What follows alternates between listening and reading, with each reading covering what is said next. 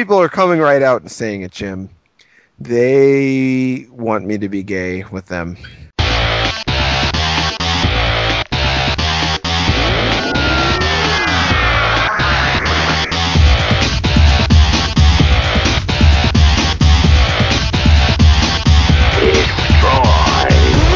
But now that you've kind of started, you've torn a little bit off the page. You've pulled a little bit of the string off the sweater, and now it's all just becoming undone.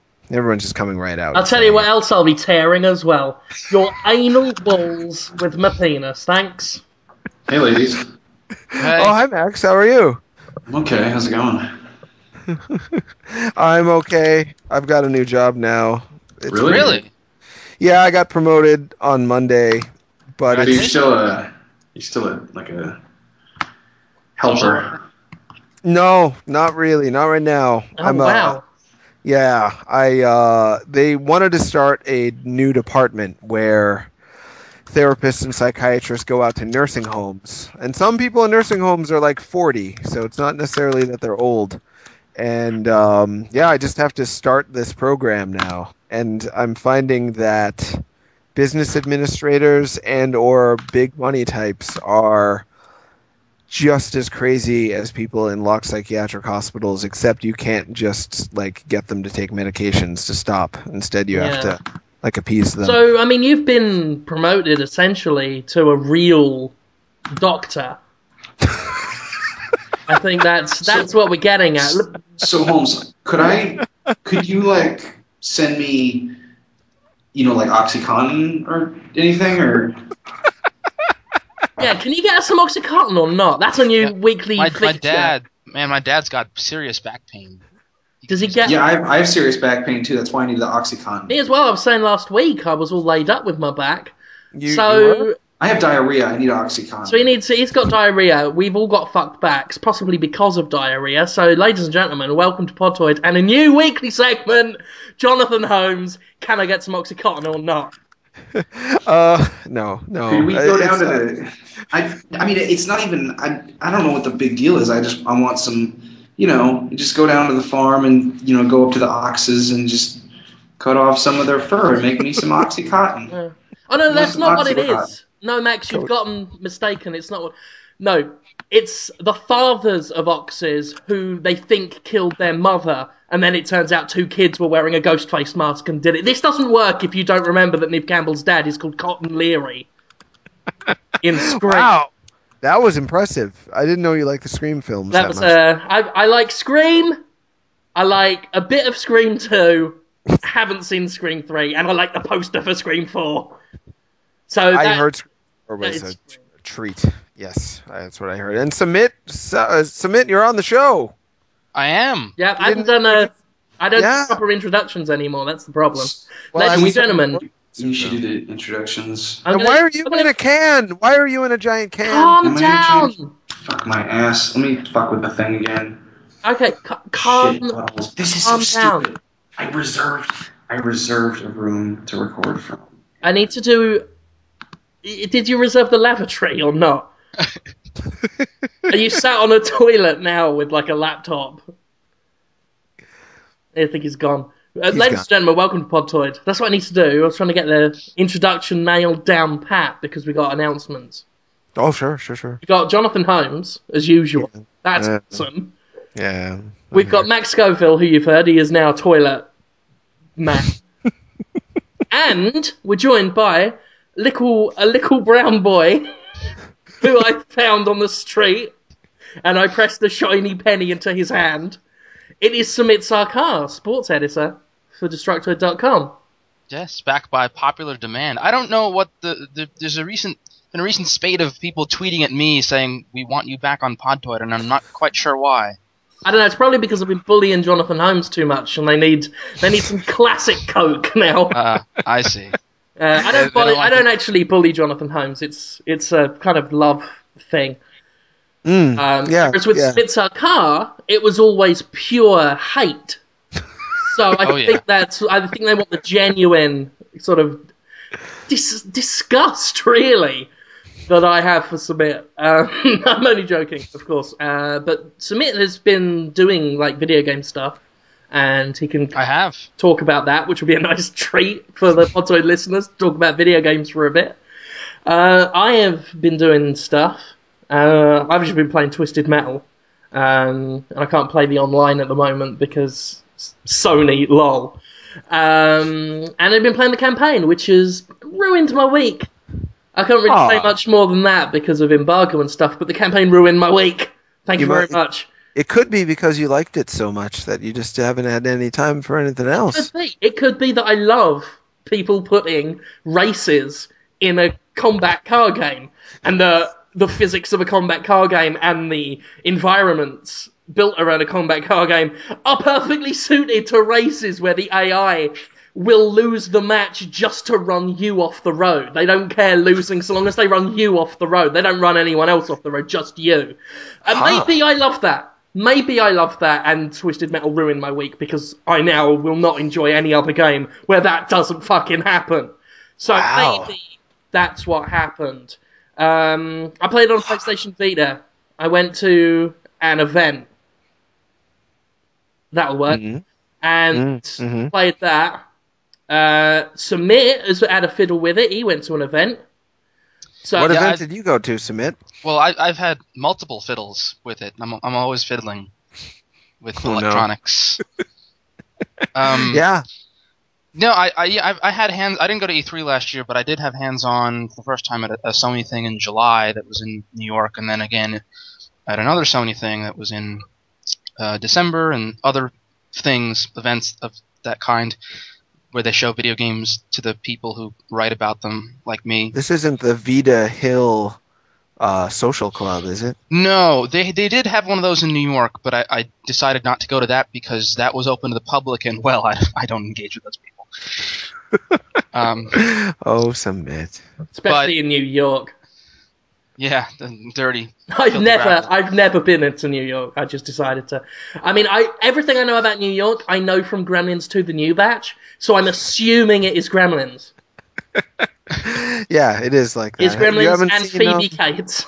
Have you seen Home Alone 2: Lost in New York? Oh, I have. So yeah. It's okay. So it's Gremlins and Phoebe Cates and Tim Curry.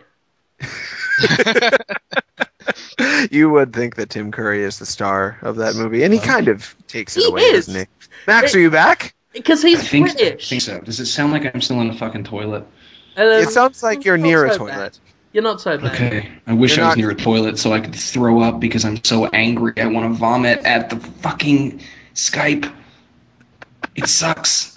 Maybe I was gonna say I've been sitting here like whispering at my computer for moments, just trying to get your attention, but apparently I had things set up wrong.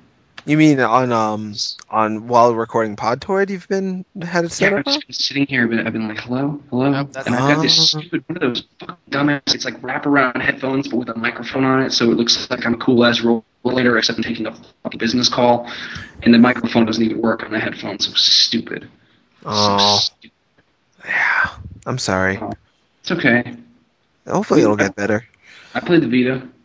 You played the Vita too. We've all played the Vita. I think we all have, yeah. I actually, to tell the truth, I borrowed a Japanese one to have a fiddle with. Huh? A friend? Who let you do that? From Japan? From associates. From my people. My connections. My Al-Qaeda connections. Yeah. So I've been, and that's good because I really wanted to try it, but I haven't been. Like every time I tried to get to one, something happened and I couldn't. I've been at events where it's there, but various things stopped me from being able to play with it. So I'm glad to have had a go. Mm-hmm. Yeah, it was fun. There's nothing wrong with the hardware. Nothing right about it either for me. It's good hardware. Games are all right so far. Samit, your thoughts? Well, it depends. That depends on the difference of the games. There's different games for it. They're going to have 26 games at launch. Hold on. Different game. You can say that. We're not bound by embargo. There are multiple games for the PS Vita. Okay. Yeah. You sound nervous about it, Samit. I don't know if people are aware, but there's more than There's more than one. Fucking hell, carry on like this and you'll have Patrick Klepek's crown. You'll be the Giant Bomb news journalist breaking them stories. Well, it used to be 25, but it's now 26 because they just announced that Ninja Gaiden Sigma Plus is a launch title as well. Oh, I hadn't heard that. And I had some hands-on time with that yesterday at a Tecmo Koei thing at a hotel in New York. So Ninja Gaiden Sigma Plus it's a video game. It's a port, as far as I can tell, of Ninja Gaiden Sigma from that was on the PlayStation 3 a few years ago.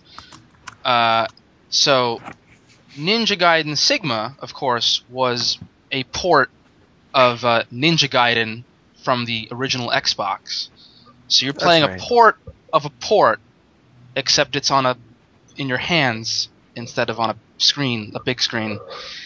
That's right. Yeah, that's done. That is done. Mm-hmm. Yeah, it looks better than an Xbox game, that's for sure. I played about the first level, which I remember playing in the demo. It's called The Way of the Ninja, the first chapter, which was the demo of Ninja Gaiden Sigma. It's a Ninja Gaiden game. You're a ninja. You slice dudes. Did it feel any different in any way other than the visuals? Because that's what I would want to know. No, that's the thing. It felt, just as responsive and fast and fluid as Ninja Gaiden always has felt. It's the graphics, since it's a port of a port. I don't feel like it looks necessarily as good as some other Vita games that I've seen, but it doesn't look bad. It looks fine for a PlayStation Vita game. Right. All right. Yeah. I also saw another Vita game that Jim might be more interested in than Ninja Gaiden. The game's called Dynasty Warriors Next. Oh, it's the next one. Yes, the next Jim, one. How excited are you, Jim? They've just given up on numbers and they're just putting next. Oh yeah, just the next one, yeah. Just Dynasty Warriors, another one. Dynasty Warriors again. Yeah. I've got it here. Oh, well, so you're not that excited. You just have it. I can't talk about it. Yes, but I can, because I can talk about what I saw, at least. Yeah. Mm-hmm. But yes, Jim is reviewing it, from what I understand. Obvious. Who the fuck else? Conrad? Yeah. That's true. But yeah, look for that review around launch. But that will also be a launch title for the Vita. And I haven't played a Dynasty Warriors game since 6, I want to say, on PS3. And there's this really cool new thing that they actually changed up the combat. So you're not just mashing square and triangle anymore. You're now mashing the right trigger as well. Groundbreaking, I know. I thought those games had combos. They put a load of touch. There is combos in it. He's talking out of his ass. Because it's not just a button masher. No, I know. Yes, there's they're a touch screen, so it is also a screen masher now. Yes. Punch a Vita screen and crack it and break it. So here's the thing. So there's what I mean with the right trigger is that before you would have square and triangle for light and heavy attack respectively, and you can chain combos together in different ways using those buttons in different combinations. But now there's the right trigger makes it easier for you to chain combos, because what it'll do, at least with the character I was playing, I don't know if it's different for other characters, but you'll be in a combo with square and triangle, and let's say you run out of dudes to kill in your immediate area, you can hit the right trigger and he'll sort of do a dash forward, and that, or you can direct it in any direction, and that will continue your combo temporarily, and then hopefully you will dash into another group of minions. Or of peasants that you can slash. So that's neat. And so I managed to get like a 500-something combo while fighting, the final general of a particular map. Not bad for a beginner. No. 500 combos, it's okay. Yeah. Did you feel like you accomplished something, or did you feel like anybody could have done it? I wouldn't call myself skilled at Dynasty Warriors, so, as Jim was saying, 500's, not terrible, but, Jim's Jim doesn't get out of bed for anything behind, except for 1500, right? Yeah. Is it? But I guess my general question is about Dynasty Warriors. Is it a series where? What's that, Max? Where are you, Max? Are you here? I'm here. Can you hear me? Yeah, and I keep hearing strange slurpy background noises, like you're Yeah. like you're in the belly of a whale. I wish I don't know what's going on. Am I like hearable? I mean, Yeah. we can hear you. Yeah. Yeah. What about It's now? Is noticeable. that better? Not really. It's about Is this the same. better? Yeah. You're kind of sounding like Bane does in the Dark Knight Rises trailer. Oh, Christ. I feel like I'm It's at. okay. I feel I'm You at, like, are. Mm-hmm. Max, will you allow me to die when Gotham is ashes or not?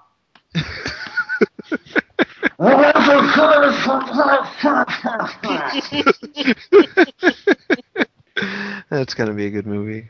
You're gonna I be a fan of The Dark Knight Rises when you understand what they're saying. It's gonna be like a nerd thing. It's like, yeah, I can hear what both of them are saying. I can hear what Batman's saying through his growling, and I can hear what Bane's saying through his British I mask. heard a conversation instead of two Rottweilers having sex. Yeah. Speaking of which, I'm going to stop bringing it up because it is shameful, and someone on iTunes complained about, and I quote, that pig Sterling begging for free stuff. Which isn't true. I haven't begged. I just said if someone wants to, they can. But just for the last time, someone got me a succubus from Castlevania, which was very nice of them. And someone else got me... What? Why do they... Wait, tell me more. It was just an action figure of a succubus from Castlevania. Is it from Japan, or...? You can see her ass. That's why I got it. You can masturbate to, right? Yeah, that's why I got it, obviously. I put it out my bum. What country is it from? This country. Oh, it's an American one? NECA, The NECA one, yeah. NECA, yeah. But someone else got me, and this is actually game related, the Scarecrow from Arkham Asylum.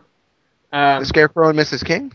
The DC Direct action figure of Scarecrow. And it's possibly my favourite thing, like my favourite action figure I've ever had. It is incredibly badass. So yeah, I mean I would recommend if you liked Arkham Asylum, you like toys, get them because they're really well made and just look fucking awesome. So I actually, as a joke, made an Amazon wish list as well. Yeah. And it was full of things that I would never probably buy for myself, and people sent them to me. And they were like dumber things than you put on yours, Jim. And I blame you for this. I blame you. I didn't put dumb. I used my wish list like also as like a reminder of stuff to get, like it's a genuine thing. You're the one who put down what was it, fucking Turkish spiked war helmets and things. Yeah, and like 6 different werewolf masks. I got. Let me like list off some of the things, and I thank everybody for sending these to me. But I blame you, Jim, because these people should not have spent money on my dumbness. I will take that. I'll shoulder that burden like Christ. I got a grappling hook. Whoa. I think 8 dozen glow-in-the-dark bouncy balls. Oh, God. I got... 80 dozen? That's like 100. 8 dozen. It's okay. Yeah, it's a lot. Right. A lot of fucking bouncy balls. Let's see, a Deadpool action figure, a Deadpool comic, a small plastic Wolverine, a copy of Space Jam on Blu-ray. Blu-ray? That's expensive. Yeah, it's like Space Jam on $30. Blu-ray. I watched it last night, and guess what? Space Jam on Blu-ray, still a really fucking stupid movie.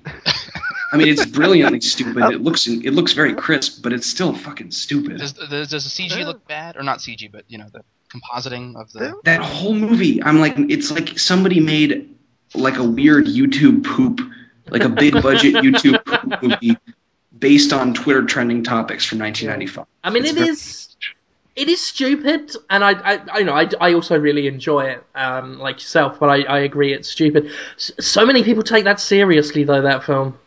Yeah, I'm sure. Really? People love that film. Like, they adore, like, Destructoid. There's a among the community there is a loyal, almost religious following of Space Jam. Everyone got mad at me for making fun of it. I saw that was that last night or earlier today, this morning, having to justify saying that Space Jam is stupid, like you were Michael Richards on stage or something. Mm-hmm. Yeah. I like the Bill Murray parts, but it's a generally tough to watch movie, in my opinion. Yeah. It's really embarrassing. Theaters. It's really embarrassing because it's got this very flashy kind of Jock Jams intro where they're just flashing everyone's name up on screen, and you're like, yeah, Michael Jordan, Bugs Bunny, yeah, awesome, Wayne Knight, okay, and then it's like the writers and like the editor. The editor is like wow, what the fuck was it? It's like Lester Kahn or something, Sheldon Kahn. Okay. Sheldon Kahn, ACE, and it's all like flashing his name, and it's got like Michael Jordan jumping up in the background, and I'm just like, this is a children's movie. No one is sitting there like screaming, yeah, Sheldon Kahn edited this movie. Like, cut to the part where Looney Tunes play basketball. Yeah. That's what we want to watch the movie I will say one thing for Space Jam, though, because I think it was an amazing achievement to get, like, all those different vivid paint jobs over Willem Dafoe's face while he was playing all the monster ones. Oh, no. That would be beautiful. Why don't we do that? Why don't we? That would be beautiful. That is what it was. They weren't cartoons. It was just good paint. So another thing that someone got me. This is like, I'm like, this is what made me just destroy my wish list because this is too much. This guy named Jay Solomon, who's apparently a big fan of our show, sent me this 20th anniversary Optimus Prime. That's like.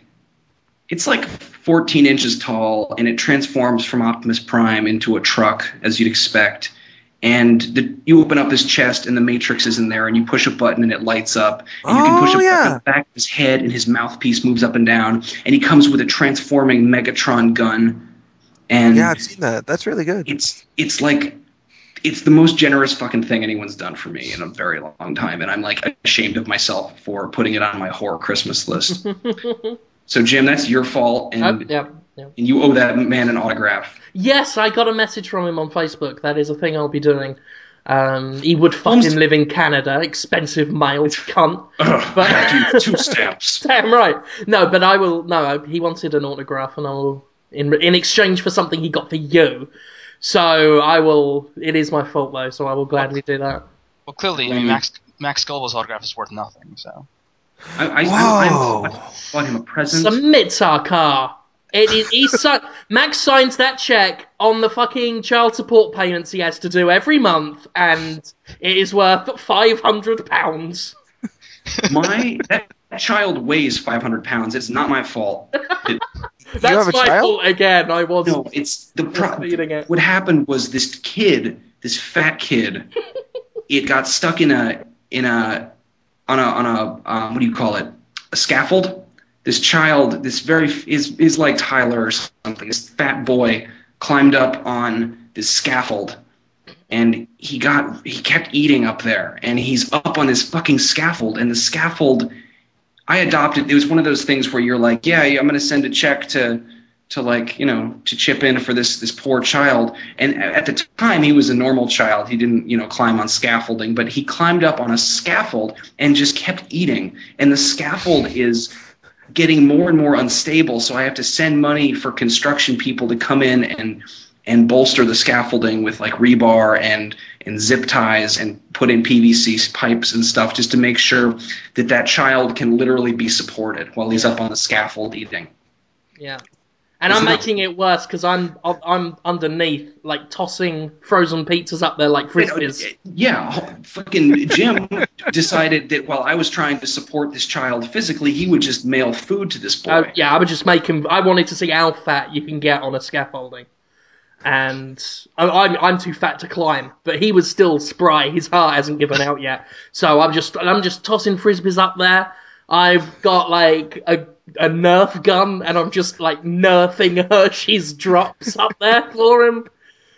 I'm just like, eat, fat boy. You've got nothing else to do. You've got a Nerf gun full of taquitos, and you're just shooting them into his mouth. They're directly in. It's a beautiful thing to see. Like his mouth's open, and it's just like an arc of taquitos going into a fat boy's mouth. It's a It's a beautiful sight. Yeah. I'm covered in cats, and it's very hard to stay awake. You're covered in cats. Yeah, there's just all these cats on top of me, and it's so relaxing. Jesus, it's really... You guys are being as entertaining as always, but I'm just like, oh, so furry and quiet, and just a soft purring, and oh, good night. Is this a condition? Like you're covered in cats, like no, it's not hives? like... No, they're real cats. They're just cats all Okay. over me. That actually sounds beautiful. It's not bad. To just It's lie back covered in... They're all just like crawling all over you. It's furcolepsy. It's percolepsy, whichever. There's a episode of Adventure Time where a tiger sleeps on top of the main characters like a blanket, and it looks really good. I'd like that tiger to blanket me. What were we talking? We were talking about Dynasty Warriors. Dynasty Warriors, yeah. No, Jim's not wrong about Dynasty Warriors in that there's more than just the old stuff of hacking and slashing. There are, you know how you would have you'd hit circle for your Muso attack, which is your special. So with that, you can, like, while you're doing it, you can shake the screen, or like it'll prompt you either to shake or swipe across the screen, and that will, prolong your attack or make it more powerful. Mm-hmm. So that's something. In fact, there's a special mode in the game called Gala mode, which sort of has 6 mini games. I talked to the producer, and a lot of the Vita launch titles, purposely have some modes in them that are designed with mini games that basically show off the different facets of the hardware, so people can familiarize themselves with what the Vita can do. Because there's so many different things packed into that. I mean, that's... But how many... Shell. Yeah? I was just going to say, the way they designed the Vita, it really looks like just a catch-all, like trying to do everything anyone's ever wanted from a mobile device. Sort of, you got the touch screen, the cameras, and the analog stick that everyone's wanted, traditional controls, and iOS-style mobile controls. It's like they tried to do everything. Whether that will lead to it being a kind of jack of all trades, master of none, or whether it will do everything excellently, I think remains to be seen, because the stuff I've played so far is interesting, but nothing has made my jaw drop and made me say, wow, this is the killer of all mobile experiences. Yeah, it's interesting in that they've, from what I've played, some developers have found some interesting ways to use the technology. Escape Plan, which is a game I'm really looking forward to. Mm-hmm. I played that back in... Yeah, I played that back in December, and so that's a grayscale puzzle game. I wrote a preview of it. You can check it out, and Jim's written about it as well. You control this character who just sort of walks forward like a lemming. Basically, it will just keep walking unless it encounters an obstacle. And so there's let's say there's a gap you have to cross, and it's just going to keep walking and fall into the gap unless you do something.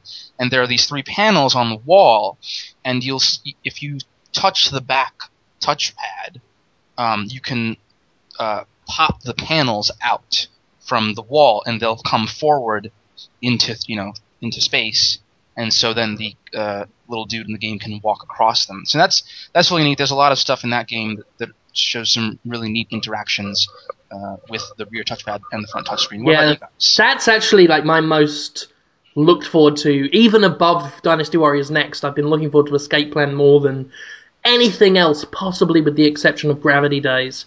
It looks amazing. It looks just like the kind of game I really, really used to like, and I don't really play so much anymore. It's kind of got weird, adventure-y, point-and-clicky type of stuff to it, the Lemmings type stuff, and I love the design. The weird, inky, leathery design of the characters, like those strange sheep things that I saw in the latest screens. Mm-hmm. They've got they look like mouthless, noseless skulls. Whoa. Crammed onto big leather bags that have been stuffed with lumps to make it look like a furry sheep. And it's got a zipper on it. When did they get it shown? I haven't seen those guys yet. That was I did a gallery of screenshots on Destructoid, I think last week or the week before. Oh, I missed it. Yeah, strange leather sheep beasts. Yeah. And that is, yeah. Yeah, they're in the screenshots that are in my preview, I think, as well. They're sort of you can use them as guinea pigs in the game. So you tap on them and they rush forward and then get electrocuted, and you're like, oh well, now I know not to do that.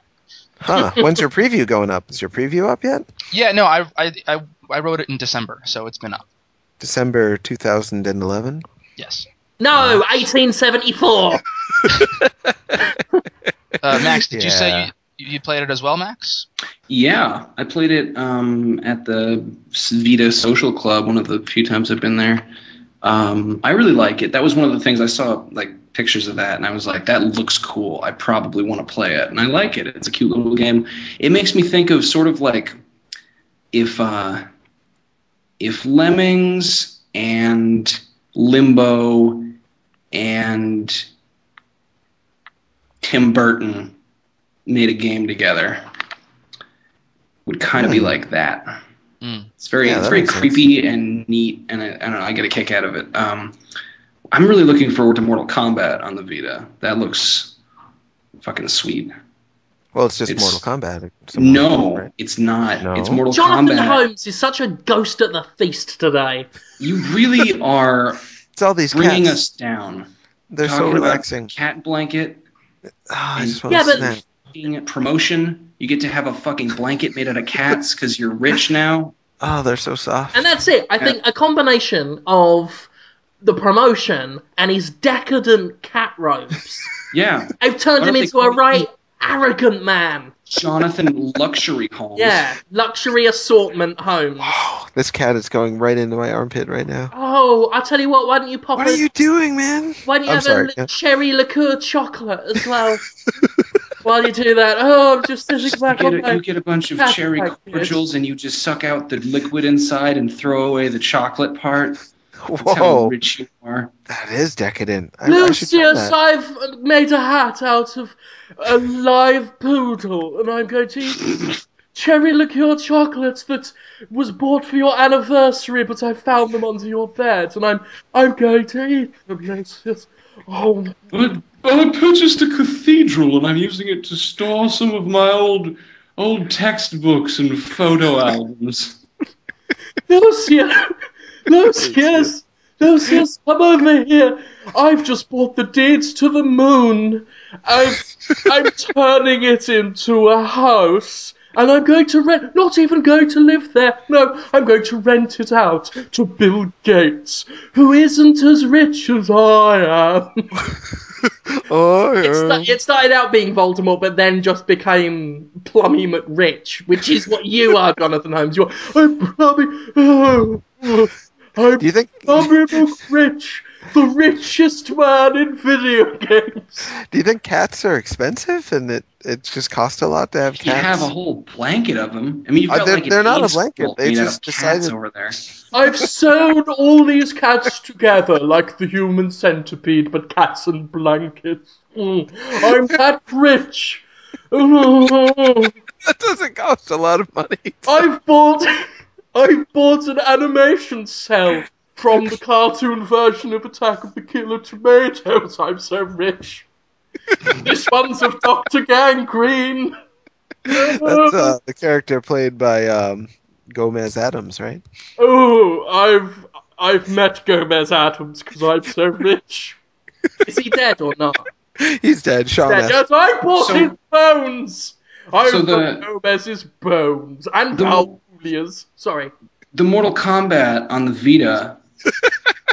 Just talk about video games. The one thing that pretty much sold me on it is there's a mode where there's a bunch of stupid little mini modes, like little mini challenges. And I don't even think I'm going to play them when I get the game. These are the things that sell me on it. There's one where when you're getting punched, your blood flies all over the screen and you have to keep wiping it off. Whoa. And there's another where your head keeps getting bigger and you have to tap on your head while fighting someone. Is that fun? Tell me that's fun. I don't know if it is. I don't give a shit because it's funny. It's a funny thing. It's one of those things where I'm like, hey, look at what I'm playing. And they're like playing, they're stupid. They've got like a little cup and ball game in Mortal Kombat. Well, Jonathan Holmes is riding around on gold-plated rollerblades. No. Because I'm rich. That's why I Yeah, don't 'cause you're like rich. Mortal You're Kombat. riding around in the park on gold-plated rollerblades, juggling canapes. Oh, I'm so rich that I don't buy toys and games. I buy canapes and play with those. You're gonna get me badly hurt because I'm laughing and the cats are getting really pissed. Well, How many unlike us, cats you are can there? afford medical There's like treatment. 7 cats. So They're rich. getting they're really getting. I'm gonna try to Why mic do you this have cat. so many cats? Just 1 second. I'm gonna mic the cat so you can hear how angry he is. No. Oh yeah. He stopped. That's horrible. That noise is Sorry. terrible. Holmes. Sorry, I won't Holmes. do that again. Holmes. It's just this weird thing going on right now. Holmes, shut up. Holmes. All right. Why do you have 7 cats? Every once in a while, it just comes together like. Did your like wife turn into like 5 cats or something? No, there's a visiting cat or two, and there's Or a 7? cat's friend is over. Well, I have 2 cats, a standard set of cats, and there's some cat on cat visitations and different Are arrangements. you running a feline brothel? Are you a fucking cat pimp? Is that what you've been promoted to? The cat pimp of Baltimore? The cat's getting so mad for me and me for laughing at that. It's a male cat. He's the one who's attacked Samit Sarkar a few times. You remember him, right, Samit? Yeah, he's really pissed off right now because I'm laughing. Because you're demanding payment before he goes up to meet Shaniqua, the cat prostitute. You are a dirty cat pimp. Samit will tell you about the cat. Would you consider him, someone who would be nice for money? He's not too nice to Samit, I don't think. No, but I think he'll be nice to... Submit, did you try and get like a handful without paying? Is that the problem? I think he's nice as long as you're not brown. He's racist. It's a racist cat. Yeah, I'm a little brown. I'm sometimes brown. I think that confuses the cat. It doesn't know what one you are. Ah, the old mud race routine. It's like he gets momentarily confused. Ron Paul, though, he don't like your lot. Ron Paul doesn't like cat friends? He doesn't like brown people. That's my new thing I've discovered. This is my new game, right? Fuck video games. This is a great video game, right? You log on to Facebook, right? And just write on your like wall status update, just write Ron Paul. And that's it. And then just watch you get 100 comments of people arguing over whether or not he is racist. It's brilliant. What's specifically? Why do people? Ron Paul has been like going to Republican debates in blackface and saying, "See you, Jimmy, where am dat watermelon?" Instead of doing his speeches, he did. That's what he did. No. I know, I'm fucking about. Actually, he was at a comedy club and was being heckled by some black kids, and he said the N-word at them. And then Jerry Seinfeld asked him to apologise. That didn't happen either. Why do people? Hey, look, Jonathan Holmes. I've got a new section, new weekly feature, right? Called Ron Paul Satire Jokes. Knock knock. Oh, who's there, Jim? Ron Paul the racist. That's Ron a good Paul one. Yep. There's no. That's it. Here's a good one. Here's a good joke, right? How many Ron Pauls does it take to be racist? I don't know. Tell me how. Just one, Ron Paul the racist. Not enough. Done that one. How many Ron Pauls does it take to change a light bulb? I don't know. How many Ron Pauls does it take to change a light bulb? Ron Paul is racist. So tune in next week for another round of Ron Paul satire jokes. Is he homophobic too, or just racist? He was on that Bruno film with Sacha Baron Cohen, and Sacha Baron Cohen tried to come onto him, and then he was filmed in the hotel lobby later, complaining about quote that fucking queer or something. Oh, okay. So he might throw that on the pile of things he definitely is. So he's a homophobic racist. I don't care whether he is or not. It's just funny to say and watch people because people love him. Like people on the internet are in love with him, and letting me know that, and letting me know that I can Photoshop his head over Ed Norton's from American History X, like I did this morning. And what? And it will upset people. What? Sorry, what are you confused about here? When did you do that? How did I miss This that? morning. It was really good. It was one of the best pictures I ever did. I did one picture of him wearing blackface, and I did one picture of him as Ed Norton after he did a curb stomping in American History X. And to let me know that I can do that, and people will like get into really upset like slanging matches with each other, is basically like telling a pyromaniac that he's moved in next door to a matchstick factory. It's fucking brilliant. I urge everyone to do it. Some people just want to see Facebook burn. Oh man. Dear, It was a ruby the size of a tangerine. What was that? Michael Caine? Who was that? That was great. No. That was that soccer player guy? The one who grabs the balls? Not the soccer balls. Soccer players No. can't touch the balls with their hand. No. Jonathan. Yeah, he did. He touched the genitals with his They hand. have to use their mouths. I would love that. I would love a mouth bowl where, like, the players have to crawl around on all fours, just like bashing the ball with their mouths. That would go on forever.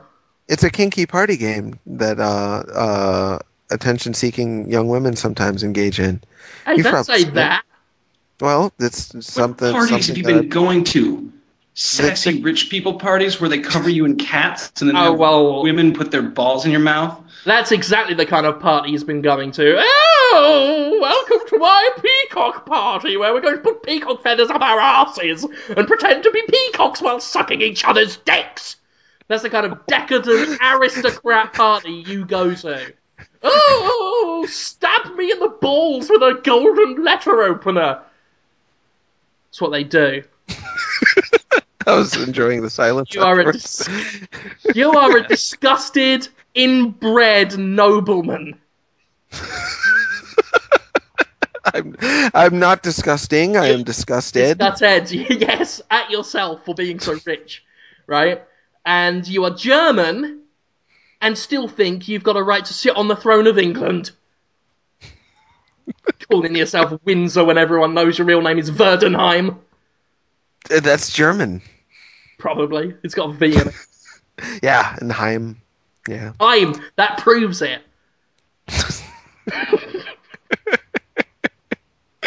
So I guess we finished talking about the Vita, did we? Did we? Yes. I've decided that I really want one. Like, and I'm gonna get one. It's kind of exciting because I don't like. I know there's that whole thing where you're like, yeah, I'm gonna wait on like launch day hardware. I don't give a shit.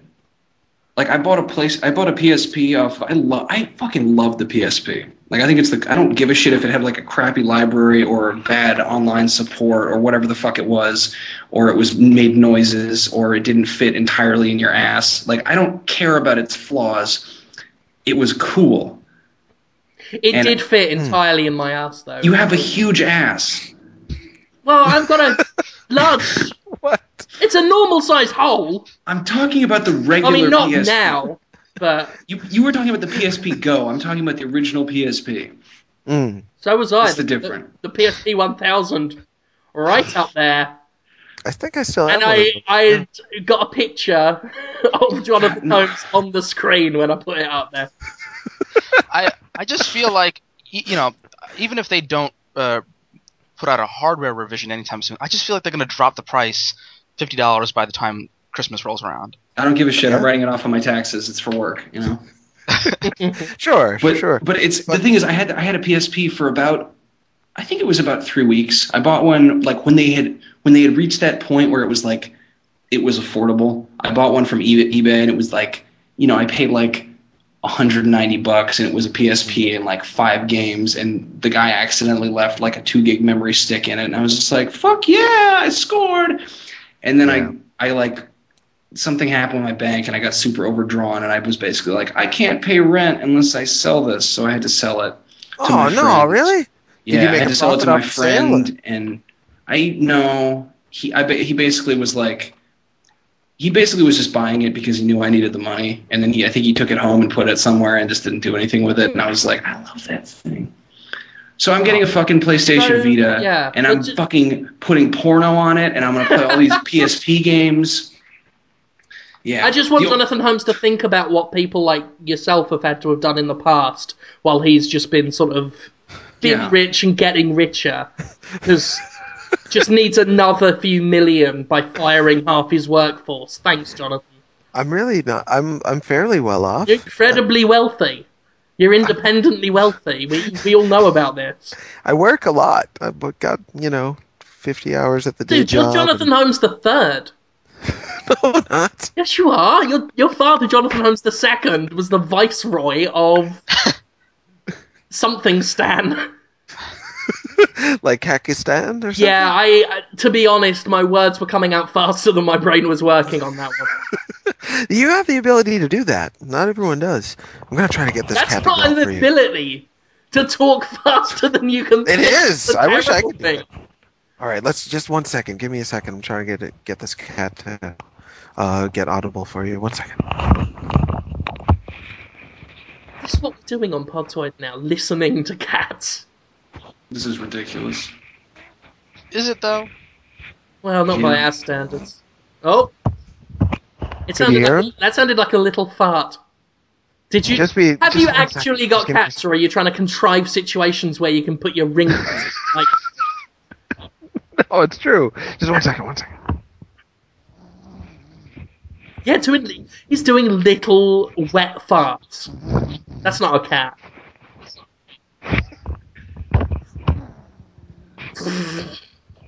Oh, you didn't hear it? Yes, no, we can hear it. It just sounds ridiculous. That's not radio. It sounds like that wasn't good radio. I didn't hear anything. That's not quality radio. Oh, we need to turn this podcast around. Okay? Now, I've used up all my A material. I've used up all the Ron Paul jokes, so we're up shit creek. Oh, well, I can talk about more games that I saw this week. Oh, God, video games? What?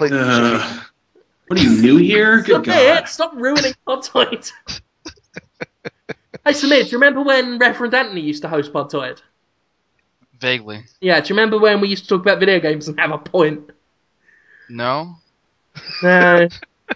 I remember those days. Yeah, you guys were pretty focused. Jim was the wild card.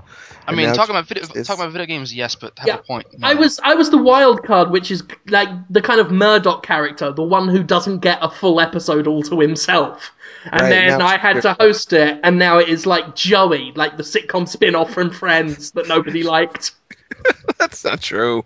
Our numbers are way up. The Murdoch spin-off is a huge hit.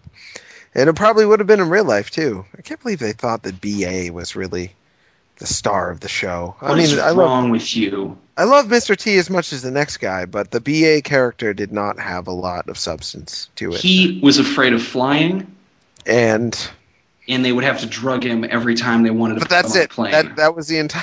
That was his you know what he did every episode? He threw someone through a window.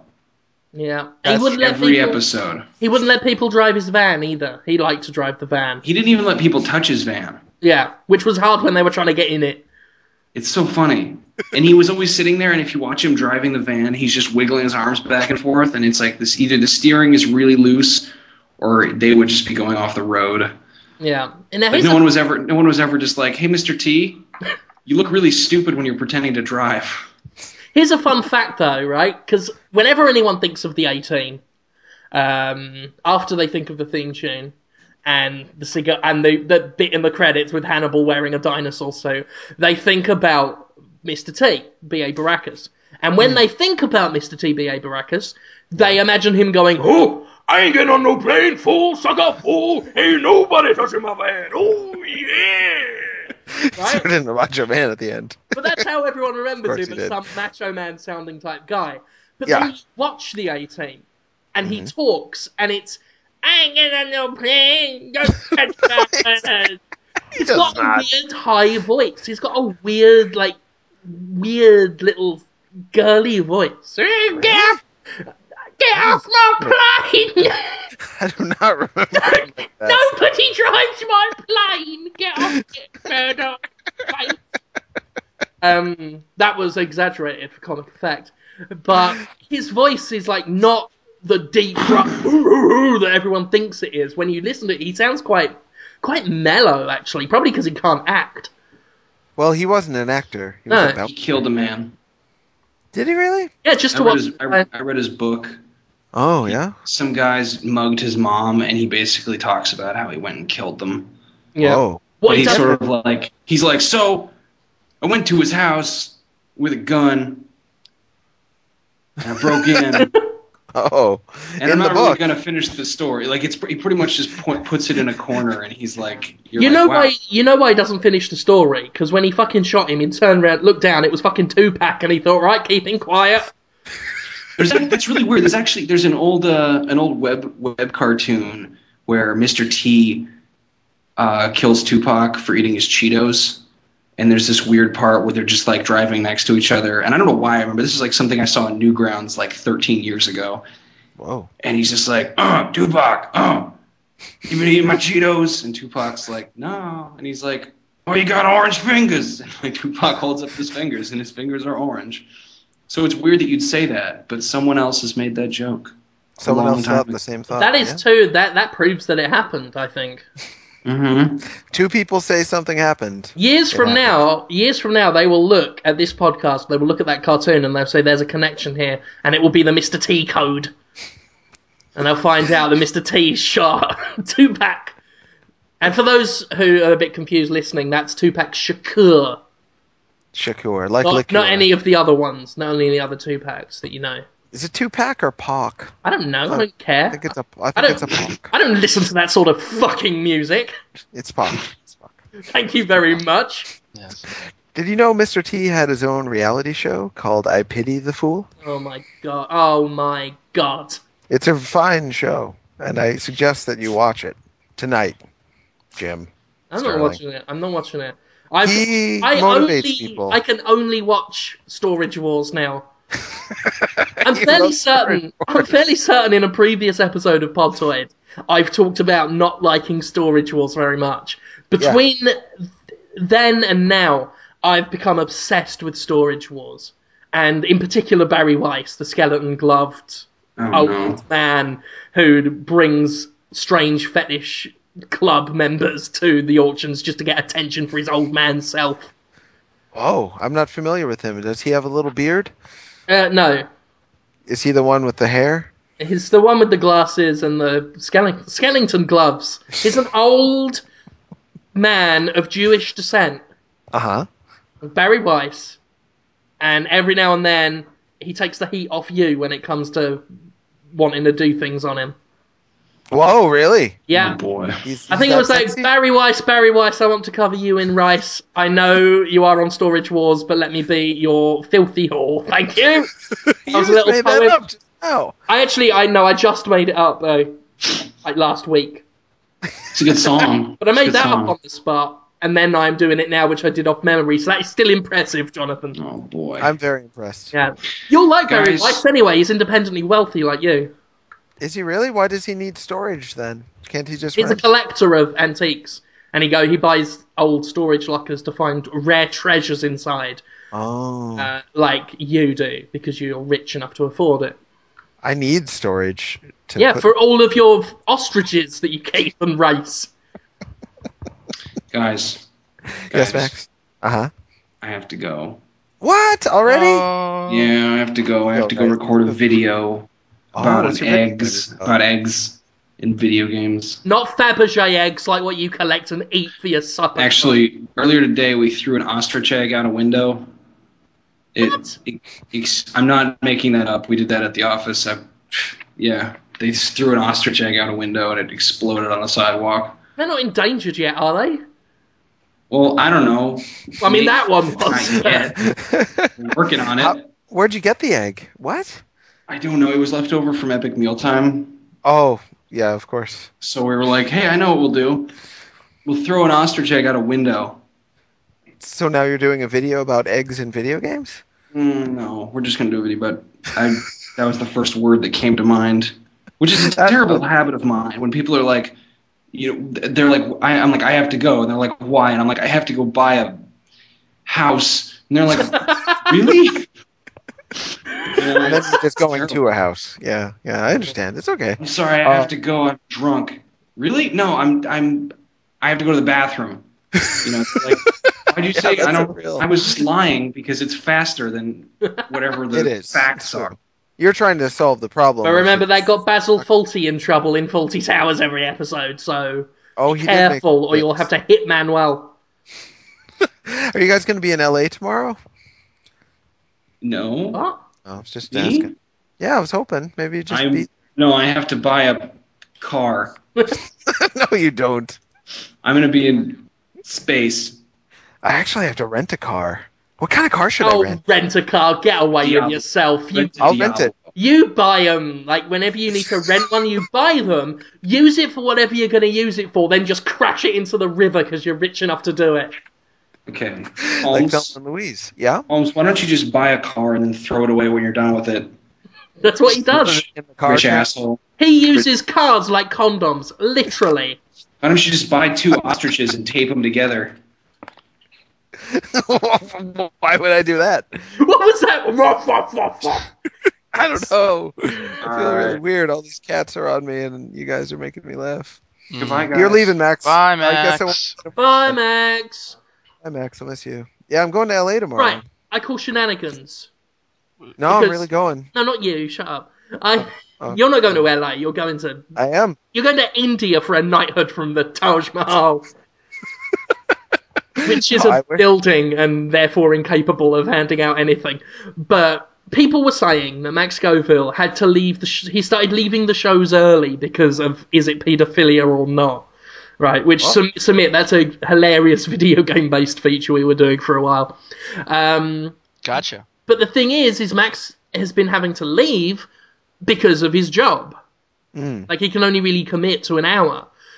So he wasn't leaving because I was making him uncomfortable by, allowing Jonathan Holmes to talk about paedophilia every week, like what Jonathan Holmes does. Definitely him doing it, and it isn't me. So, there. You can shove that up your fucking ass. And another thing is I have had so many emails. I've had one email from someone saying that is it paedophilia or not should come back. And it was the best bit of the show, and about 3 people on Twitter said it as well, which proves it. So, I have said I can't do it anymore because of the man, because of Kerry Shellman, the head of the RIAA, said I couldn't because I was infringing on his own paedophilia. Right? Oh. So I can't do it anymore. And that is not my fault. If you want to complain about it, tell Max all the time. So, Max Scoville? Yeah. No, Mighty Max. With the red hat on? Yeah. His big friend? A lot of people think that was pedophilia. What was your favourite Mighty Max toy? Oh, I didn't have any. I like the little owl guy. Oh, for fuck's sake, Jonathan. Samit, what was your favourite Mighty Max toy? I did not have any. Oh, for fuck's sake, the pair of you. Okay, what do you want to talk about instead? I mean, I was going to have a nice conversation about Mighty Max, but... Well, I watched the show. It was a good show. Yeah. I'm sorry, no, I was gonna say so that was the Tecmo Koei thing that I was talking about was yesterday. Okay. But I watched an episode of Mighty Max, right? The cartoon where a scientist evolved himself, right, so much that he was just a big ball of thought, right? Wow. And was floating about, right, and could do like I guess telekinesis and stuff. That's not how evolution works. You don't just get better until you are thoughts. And I believed that for a while. And I think most people who sort of disagree with the theory think that's how it works. So Mighty Max has directly contributed to Sarah Palin and Michelle Bachmann being stupid. So thanks a lot, Mighty Max. Just those two. Oh, wait, because they don't believe in evolution, do they? No, they think the Earth is literally 6,000 years old. Oh, that's cute. It is. They're just in that little world. Why do we rely on Richard Dawkins and the late Christopher Hitchens when we could just have you stand up in a debate and go, "You think that? Oh, that's awesome for you," and that would just shut them up. You could undermine any argument, any political, religious, social argument just by being you and just patronizing them into submission. That's your special skill. I guess. I just call it how I see it. I do think it's cute, like seeing a little bear be like, "Oh, I found some honey." The world's been around for 6,000 years. You know, it's all. Give him a little pat and like. I didn't realize Winnie the Pooh was a creationist. It probably is. It's a cute little thought, you know? It's a cute little bear. Oh, Piglet. Oh, the Grand Canyon was created in the Great Flood, Piglet. Yeah, it's baby thoughts. It's cute. They just let him talk. I want my honey, Piglet. You. He sounds so sad now. God hates fags, Piglet. So put your little dinkus away, because I've got 100-acre wood. That was a good one. That was a good episode of the Adventures of Winnie the Pooh. Yeah, that should be a recurring segment now. Oh yeah, I used to reenact for my friends Winnie the Pooh breaking into Piglet's bedroom at night and having his way with him. That was just a fun game me and my friends would do. What do you mean by reenact? Like just with like little toys or something? It would just be like, "Oh, Piglet, I've come for you." But he didn't actually go into a little pink person's room and start to. I need to pop a hand in your honey pot. Oh.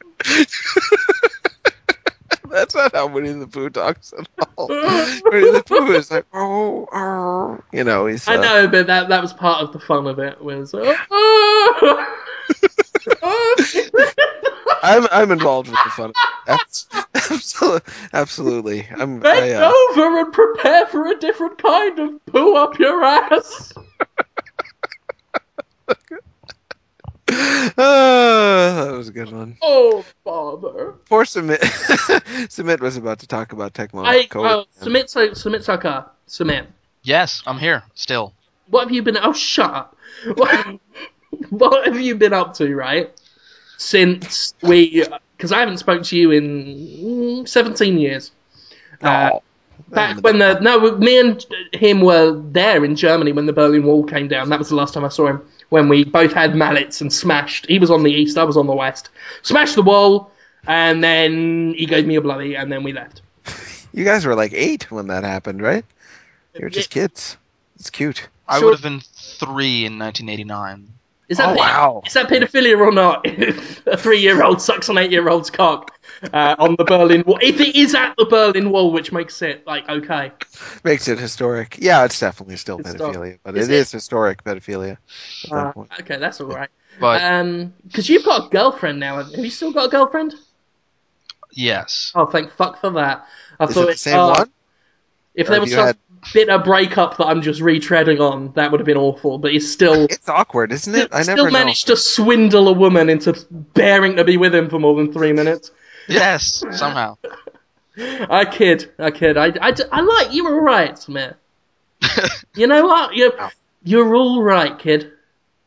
That's very nice of you to say to him. He's a great guy. Yeah. So how did you trick her anyway? Well, it turns out she used to listen to the old Podtoid. That's right. She's a fan, isn't she?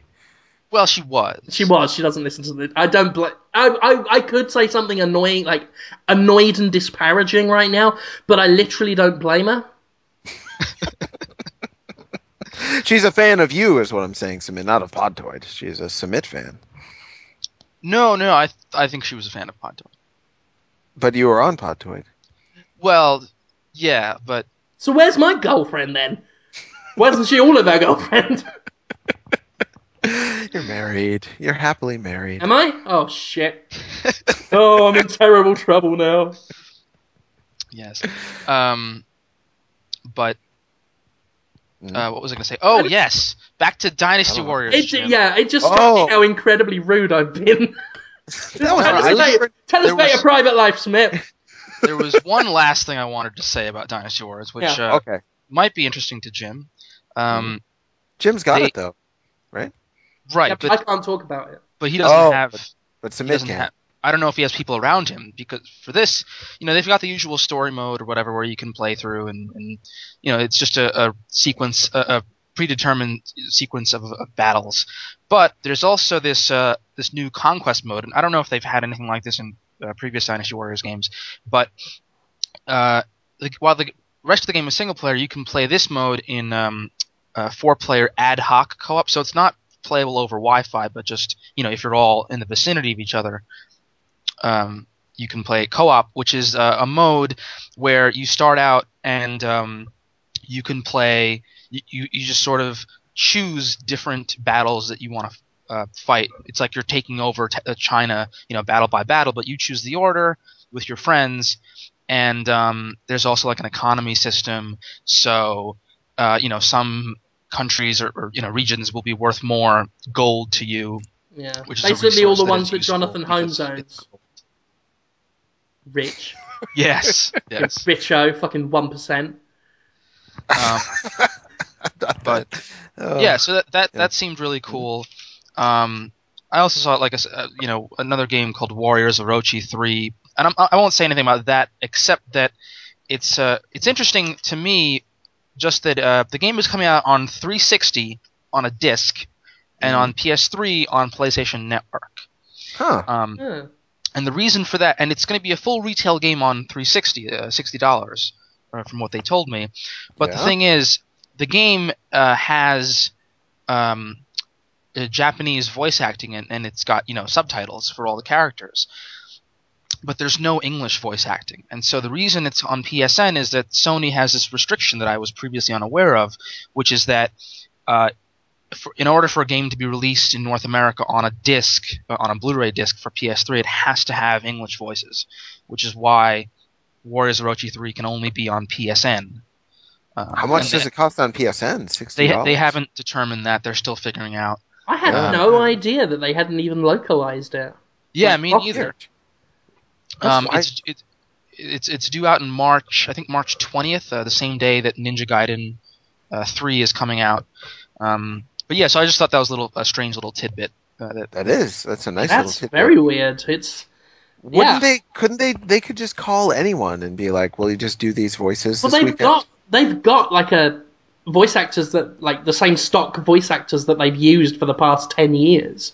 Yeah. They've got these guys that I recognize them. They're all like regular working voice actors. I'm surprised they didn't do it this time. I don't know whether it was time, because it usually takes a bit longer for a Dynasty Warriors sort of game to come out between its release in Japan and out here.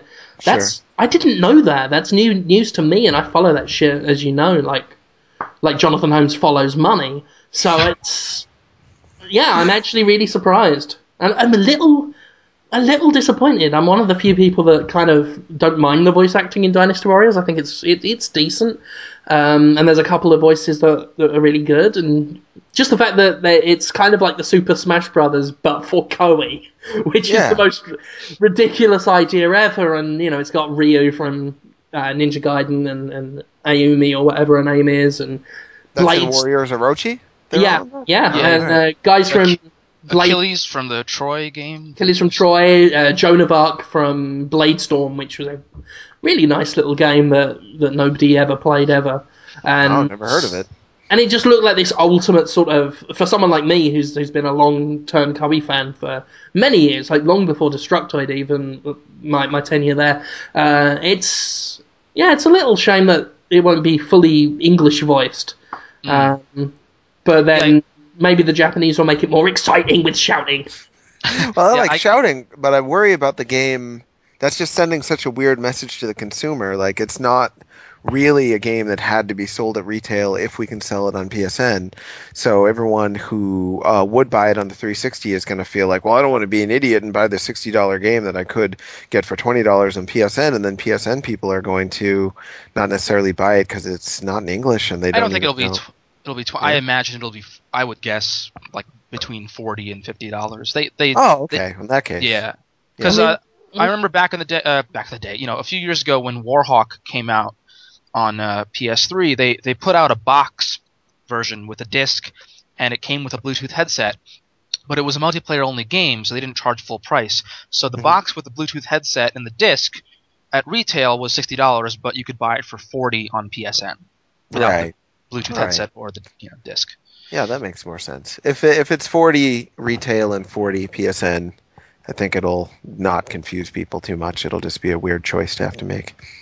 Yeah, but But also, other stuff I saw, people might be more interested in. There was an EA event in New York on Wednesday, where they showed I played a mission from the Mass Effect 3 single player. Oh, okay. And that's a game that's coming out in like a month. So I should say at the outset that I'm not really.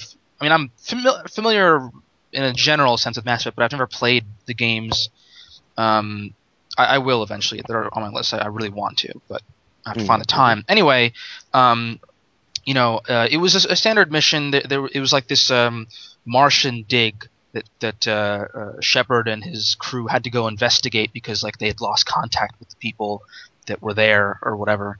And so you get off and there's this sandstorm that's coming, and you realize that the Cerberus people are on this planet and they're like executing the humans that are there. And so then you sort of the mission is you sort of just fighting through this sort of Martian dig site with versus the Cerberus, and there's other story stuff that I won't get into, but it seemed really cool.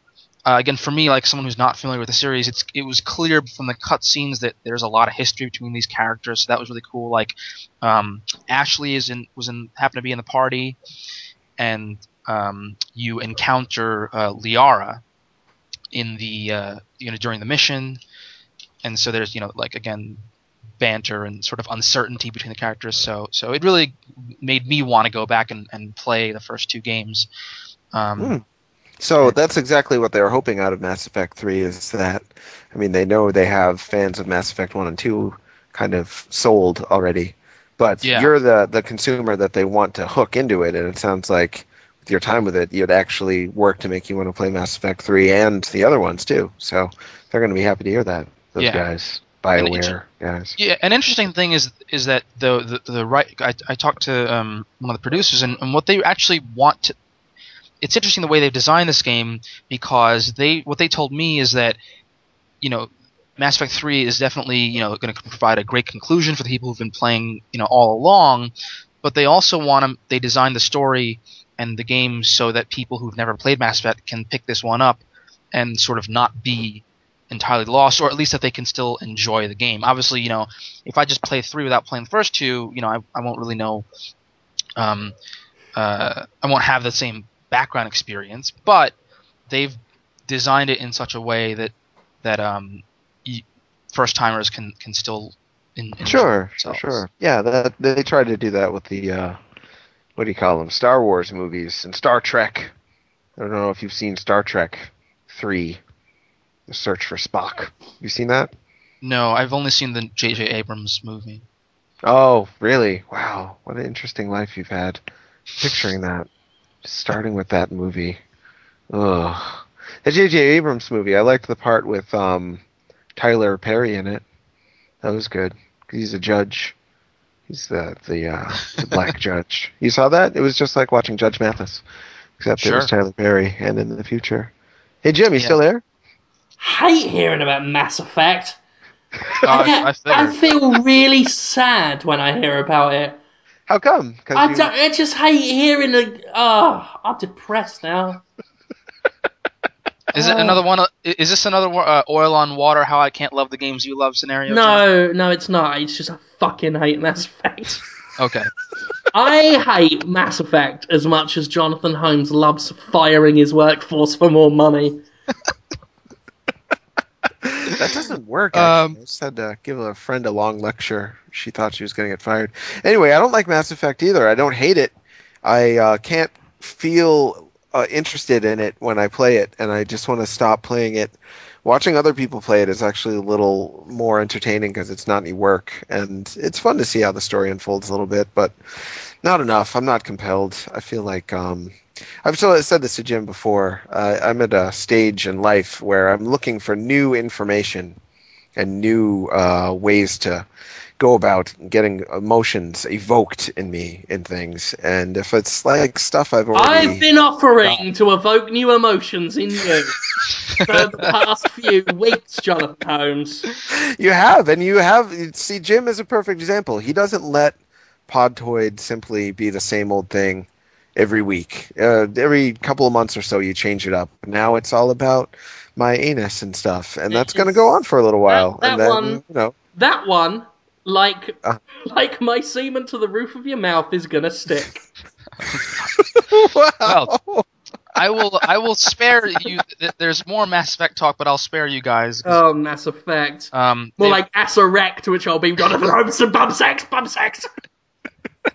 They like they're putting out ass erect. I'm sorry. Yes. No, they're jeez.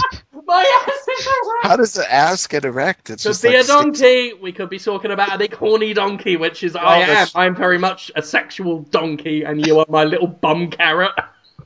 Oh boy. I'll just quickly say they're putting out a couple of companion experiences on. Yeah, I'm putting out a companion experience as well. Yeah, on mobile platforms. My veiny tumescent. Sorry. So there's quivering phallus.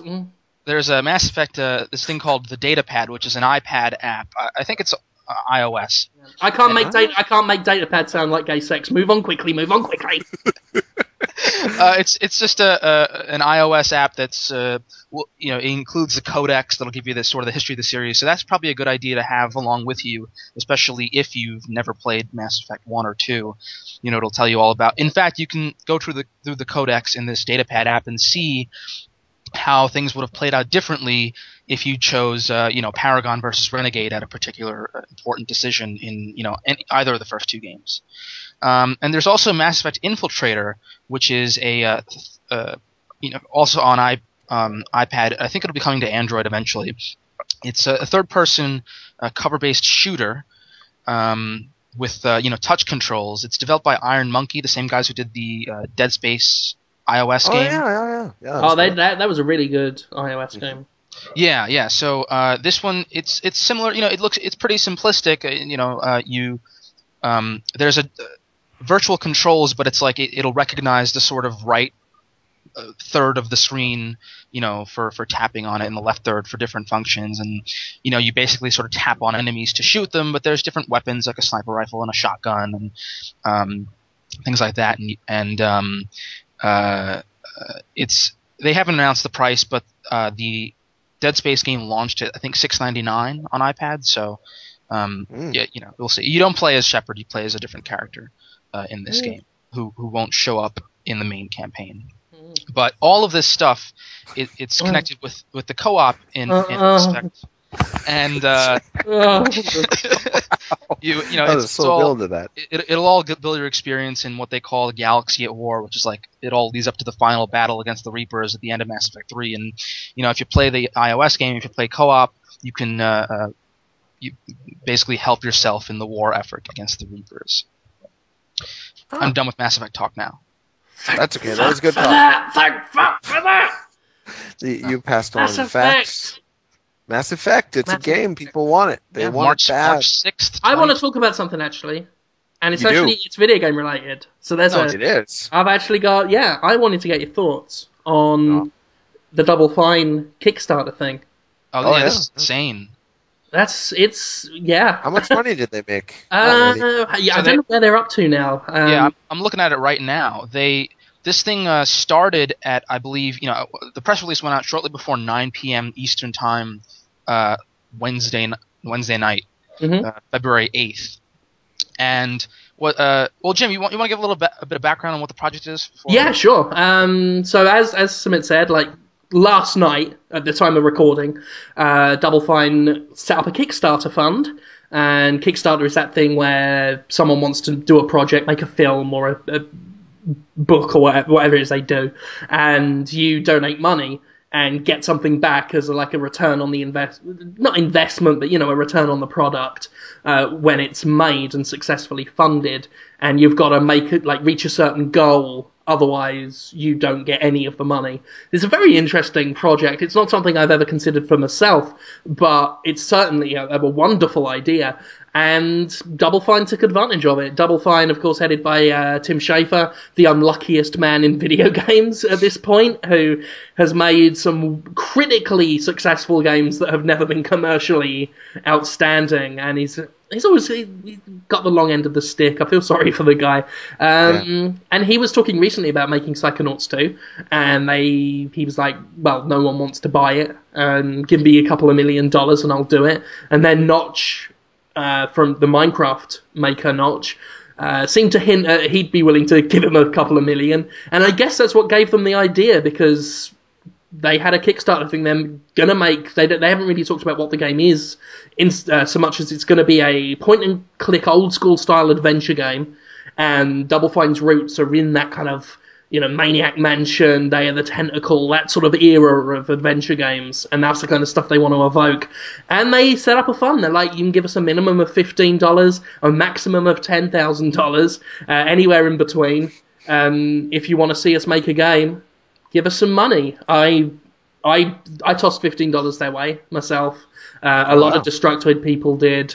I felt I had to, because as someone who's been talking about this for a long time now, as I've become more pro-consumer and anti-corporate and a dirty, woolly Michael Moore fat neck beard liberal, I have been sort of very much against reducing the importance of the middleman, of the EAs and the Activisions, the guys that get between the artist and the consumer of art. Wait, and well, you said you're against reducing. You're for reducing the. Sorry, I meant to say against, and then I stopped and then reconfigured the sentence. But right, so you're against the middleman. I am against the middle. I'm against the middleman, and I'm for their reduction of their influence, because I see them as a big sort of that little stopper lemming in Lemmings who puts his arms out and shakes his head. That is EA and all the others in the middle. And this has eliminated it. This is like a direct, because it's almost like a pre-order, you for $15 at the minimum amount, you get the game when it's made. They will give you a copy of the game on Steam. So that's a pre-order without a retailer, without a publisher. It was a developer that said, hey, consumers, help us make a game and we'll give you the game. And that's a beautiful, that's a fucking gorgeous transaction. That's what I want to see more of all of the time. And this has just, as someone who's been talking about this so much recently, and especially it's been an increasing part of the Jimquisition, the video series I do, it's just beautiful to see. I fucking love this. And yeah, they made their goal. Within 8 hours, they made their goal of 400,000. Was it 400 or 40? Yeah, well so what they're... What's really cool about this... 400,000? Yeah, so what's really cool about this, not just that they're making the game, that it's an old school adventure game, that's great, but they're also having 2-player productions come in and film the entire process. If the game... They were saying, if we meet our goal, we'll have 2-player productions come in and film the entire game development process, and it's really going to be an unprecedented look at what game development actually is from start to finish. And so they have this little video presentation, and there's a text as well, and so they say, we figure it'll cost about $300,000 to make this game and $100,000 for the filming of it. And so their goal was $400,000. They started this at around, I think, like I said, 9 p.m. last night, February 8th, and the goal was $400,000, and they gave themselves 34 full days. The deadline is March 13th at 8 p.m. Eastern Time, and within 8 hours, I think it was just about 8 hours, a little over 8 hours, they had reached that $400,000 goal. It was insane. I was watching the number, like you literally can go to the Kickstarter page, hit refresh, and just watch that number keep going up. Yeah. Right now, I'm looking at it, and it's at $986,164 with 25,615 people have donated. You can the minimum is actually $1, but the minimum to get something is 15. But the minimum to get something is 15. That'll give you the game. They've got various other levels. You can donate 30. If you donate 30, you get an HD 1080p download of the documentary as well, and then It goes all the way up to 10,000. Yeah, which is a dinner with Schaefer, isn't it? Yeah, you get lunch. It's that one already sold out. So someone donated 10 grand. 10 fucking grand. There's about 7. I don't know if more have done it since, but this morning 7 people had given them $5,000. Yeah, the $5,000. That's all sold out as well now. They offered 10 of those. The $10,000 level was lunch with Tim Schafer and Ron Gilbert, a tour of the Double Fine Studios, and all the other previous rewards, obviously. I'd love it if it was John Riccatello or Bobby Kotick, someone. Yeah, but always wanted a tour of Double Fine. For $1,000, which there are still 43 of those out of 100 remaining, you'll get a mini portrait of you that's painted by the game's artist. They're all these levels.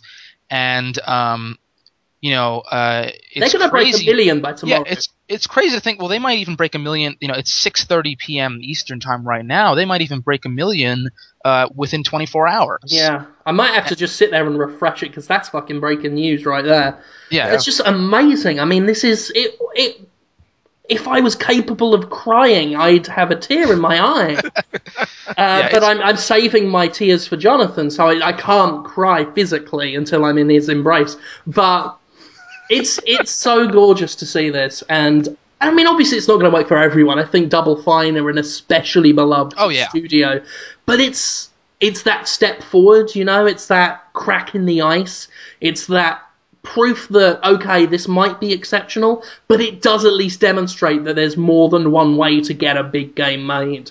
You don't, the old ways of coming cap in hand to a publisher and begging for their approval might not be the way to get things done anymore, and maybe it was never supposed to be that way. I've always been of the opinion that certain publishers are around just because they told enough people they were needed, and maybe, especially as digital comes along, we'll find out they're not so needed. I think certainly the music industry has realised that, and that's why they're kicking and screaming against the internet any way they can, but it's fantastic. It is... some people have complained because some people are wankers and that's what they do. They've come up with ways to criticize the whole thing. But I don't give a fuck. As far as I'm concerned, that is a glimpse at one potential future, and a very good one for developers and consumers. What are they complaining about? I don't know, there's all sorts. It's like a charity. Why don't they give the money to Africa? And sure. Yeah. This is like a pre-order system. They've turned Kickstarter into just another storefront. And it's like, dude, it was always pre-orders and stuff. Yeah. People are paying money to get something. Yeah, right. And so what's interesting with this is, and in case our listeners are wondering, what they said even before they start, or in the sort of text here at the beginning, it all says that any money that they made over once they surpass that $400,000 goal, all of the remainder of that money, however high it goes, because like I said, it might reach $1 million in the first 24 hours, and they've still got until March 13th. Yeah, and Kickstarters always run through regardless. They say that any additional money will go to just making the game better, making the documentary better. So, they'll say like, now we can afford, maybe better voice talent or better art or even, like I said, like Jim said, this is coming out on Steam, but, they'll say, hey, maybe now with $1 million or even more, we can develop iOS versions and Mac version as well. So, it really all is going back into the project itself, and it really is beautiful to see the sort of just the developers going directly to the consumers, to the fans that love them. Yeah, and I'm excited at the prospect that the pay what you want model, I hope this is evidence to people that the pay what you want model should be adopted more and more frequently, because like I've been saying on Podtoid for a little while now, I feel like the future of consumerism and future of sales is not so much, making the product with the mass appeal necessarily, but the product that people really love deeply. So you think, Jonathan, just to get your thoughts straight, you think that if there are enough people that want something, right, and they're willing to pay to get it, right? Uh-huh. That thing Yeah, absolutely deserves a chance to be made a real thing, yeah? Well, that, Yeah? but Yeah? more so, Just more yes or no, so, yes or no, yes or no. I think everything should be allowed to be made. Fantastic. Ladies and gentlemen, I would like to announce that I am setting up a Kickstarter fund myself. I need to go to Baltimore for something. To And Baltimore? where do you live, Jonathan? I don't live in Baltimore. Do you want me to go to meet you in Baltimore? That'll do. Okay, I'll meet you in Baltimore. Right, so Jonathan Holmes is going to be in Baltimore, right? And I need to go there to bum him.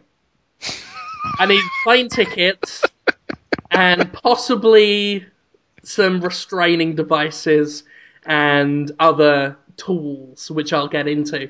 And I'm going to set up a Kickstarter fund. So feel free to donate. I'll need all your help. If you really want to see this happen, at $15, you will get... $15. hey, look, that's the minimum donation amount. $15, you will get, right? Photos of Jonathan Holmes before and after, plus an audio recording of me boasting and describing about what happened. For $50, ladies and gentlemen, you will get an audio recording of Jonathan Holmes begging me to stop, the entire act, and me weeping afterwards. You weeping? Exciting. Yep. Well, how am I going to feel if you're weeping with joy? Or? Don't worry. I'm strongly suspecting you'll be unconscious by that point. For $150, okay? So we're getting big now. You will get, right, the bedsheet. I will be cutting up the bedsheet, all the stained bits, into 10 pieces, right? And for, what was it, did I say 150? For 150, yeah. 10 of you... No, that was just 150. Will, this is still 150? This is still 150. 10 of you will get everything that has been done before. Don't worry, this still stacks. Okay, so you'll get the audio recording, the all of that, right? And the stained bed sheet. Okay, and 10 of you can get that. Okay, for $250. Okay, you'll get everything we just spoke about, right? Plus, okay, the video. Mm-hmm. Plus, you're gonna film it? Of course, I'm gonna film it. Okay, are you gonna just set up a? Okay.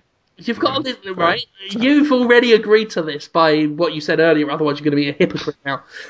And guys, finally, for $600, one of you, one lucky man. I'm assuming it'll be a man. That possibly sexist of me, but I think it's a good kind of sexism when this is what we're talking. Oh, it's not too sexist. It's a little. One lucky investor will get the video, a piece of bedsheet, audio recording of Jonathan Holmes begging me to stop, photos of Jonathan Holmes before and after, and the condom full of my white and covered in Jonathan's brown. Oh, God. Awful. White and brown. Yeah. Yeah. So what do you think of that, Jonathan? That's a Kickstarter. I think you're gonna make an excessive amount of money if you do that. I'm not kidding when I tell you there. Yeah. Yeah, someone will definitely donate the, what was it, 500 you just said? I think it was 600 for the grand 600. prize. I have absolutely no doubt in my mind that within a week someone would donate the $600. There are people out there. There were people, when we made that joke about making a Podtoid movie, people were like demanding a Kickstarter be set up so they could donate to a joke. Yeah, that just wouldn't be possible. And this time I'm not joking, so... I'll meet you in Baltimore. Yeah. On that subject, we're now up to $995,633. So what people need to. I believe it's already broken the record for like the fastest and. Yep, fastest and most Kickstarter backers as well. Like I said, almost 26,000 people now have donated. The pay what you want system, people pay way more than they have to if they are truly... Well, some do. Yeah. Well, John Walker, a lot of people do. John Walker at Rock Paper Shotgun was talking about this as well, and it is proof that people, when they are genuine fans of something, and when they genuinely want a thing, they like to spend money. I believe that. People like to spend money. In an industry where gamers, as loyal as they have been to video games, are treated like dumbass thieves by most of the major companies, there is nothing but evidence that a gamer loves to spend money. And this is true of a lot of consumers in a lot of mediums and across a range of products. Yeah, it makes you feel good to spend your own cash on something that you genuinely want. Sure. And likewise, when you hate a publisher, you feel good when you steal from them because you hate them. So you're going to be good to the people you like and bad to the people you don't like. So if the publishers worked on being likable, they would make, and if they did, they pay what you want system. Like, I think Suda 51's next game should be pay what you want, because the 1,000 people that love him will pay, $200 each for his next game. Yeah, they'll go above and beyond. Yeah, absolutely. Well, the thing is, you do have to be careful. I think Jim mentioned this earlier, but I said something on Twitter last night to the effect of, it's going to be really funny and sad when you see a lot of indie studios or whoever, start up Kickstarters eagerly, hoping to, follow in Double Fine's footsteps here, and then they don't come anywhere close to their goal. Here I think it's a unique case for Double Fine because they do have that 2-decade history basically. Mm-hmm. Well, I mean not Double Fine itself. They were only. But those creators, Ron Gilbert. But yeah, Ron Gilbert and Tim Schafer. I mean, certainly on that level of success, I don't think, because it's the same with, say, when Trent Reznor started doing pay what you want for his music, when he put his albums out. It's like, it's a brilliant thing to do, and it's a fantastic look at a great business model. But he is Trent Reznor. So he can afford to do it, and he's got the fan base willing to do it. So it is a difficult situation. It's not like anybody can just say to people who don't know, who aren't their fans, give me some money, please. Sure. But the humble indie bundles, they're pay what you want, and a lot of people just choose to pay. Yeah, $1,000 for those. But I think that's, again, there's they were games that had already been out, and there was a lot of buzz about them. Sure. I'm certainly not saying, it's not going to work, because this is exactly the kind of thing in the industry that I want, that I've been begging for. I just think obviously whoever goes into it, they're going to have to explore different models, not just the Kickstarter thing. But sure. What the Kickstarter situation has done is just demonstrate that the old way of looking at things, where there was only one way to get your big game made, isn't true. I think that's the thing we need to take away from this. Not that, oh my god, I can set up a Kickstarter and make a fucking huge Steam game at no risk to myself. That's not going to happen. But what it does do is just, hopefully it should send a message to some other developers out there, possibly with their own big fan bases, that, you know what, you don't need to just hope and pray that Ubisoft's going to give you a sequel. Yeah, you so, can, Michael Ansel, Ubisoft's not going to give you a sequel. But fucking Kickstarter Beyond Good and Evil 2. Yes. And in fact, we've got a whole list at the Shutdoid, compiled by Maurice Tan, that went up today of dream games that the staff would like to see Kickstarted into reality. That's true. I contributed to that little list. And so did you. Yeah. I didn't have time to flesh out my thoughts on what I wanted, which was Rise of the Robots versus Primal Rage. Yeah, my vote was for Mirror's Edge 2. I know that the first game it's not a great game. It's one that I it's a great concept. Enjoyed almost in spite of itself. Yeah, but it's a great concept, and I feel like the game industry is all about iterating on first games that were okay, and then coming back with sequels that are mind blowing. Some of our favorite franchises this console generation, you have Assassin's Creed, Uncharted, and Mass Effect, all of which had first games that people were like, there's a nugget of something awesome here, but you haven't really fleshed it out.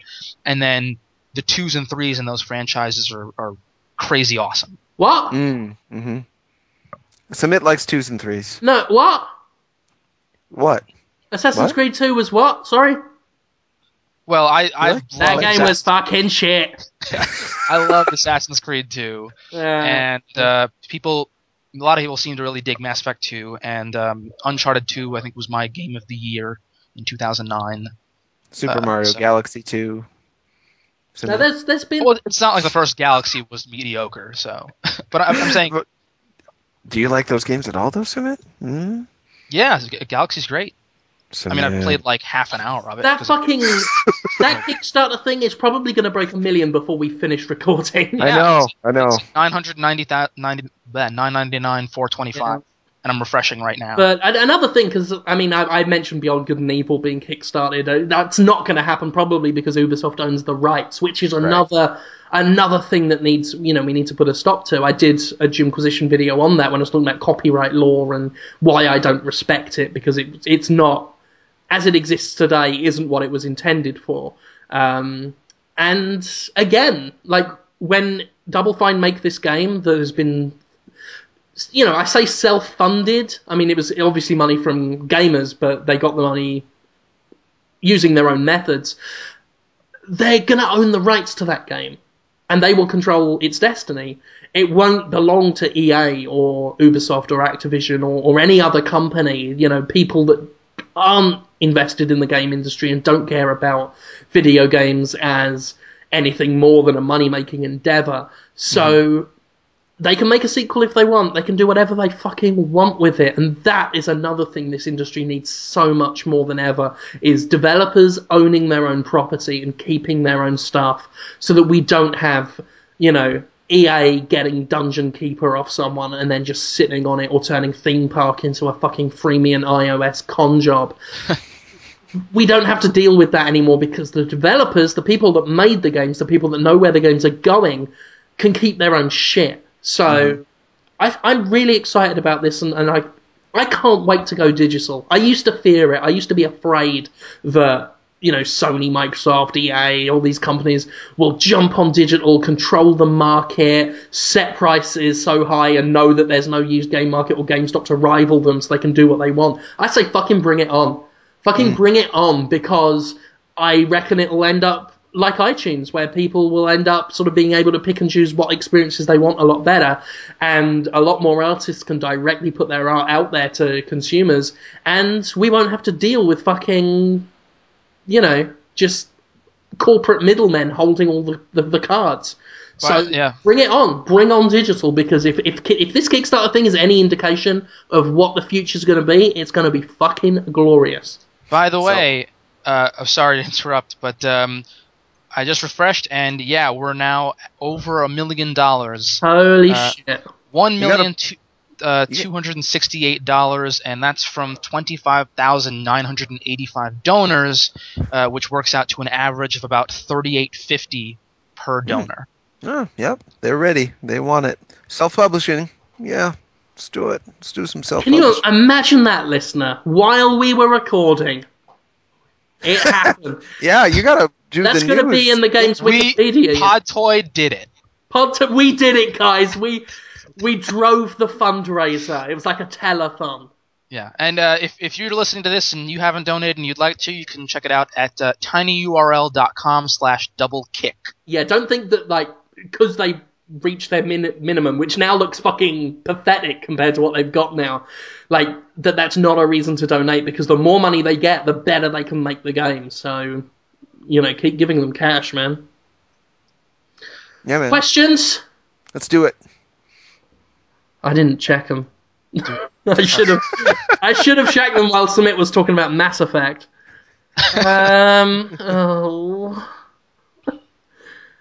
Someone had a question. Oh god, I need a poo.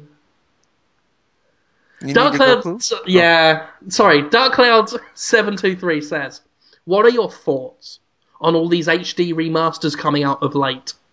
And what kind of remaster would you like to see announced?" I'm for them. I like them. It's, you don't have to buy them if you've already got the old game, but I like having sort of HD Silent Hill, and stuff on my PS3 or 360. I'm kind of sad they didn't include Silent Hill 1, though, in some form or another. Even put Shattered Memories on there or something, because I want those collections because they're collections, not so much because they're HD. I just like having it all together with some new features and whatnot. So I agree it to with be that. Incomplete, I mean, I wanted it to have the room on. Because I like The Room. I think it's gotten a lot of bad press, but it did a lot of interesting things. I like The Room. It's a perfect game to have on a collection. You maybe don't want to go out and buy it for full price, but to have it thrown in with some other games that you already want would be perfect. Yeah, it's an interesting curio if nothing else, and to have that on something that's calling itself the Silent Hill Collection, it's notable in its absence. Yeah, absolutely. Yeah. Yeah, so that's a shame. So in general, I guess we've already quickly answered a question for a change. It's weird. We just answered it. Oh, Samit hasn't answered it yet, though. What do you think, Samit?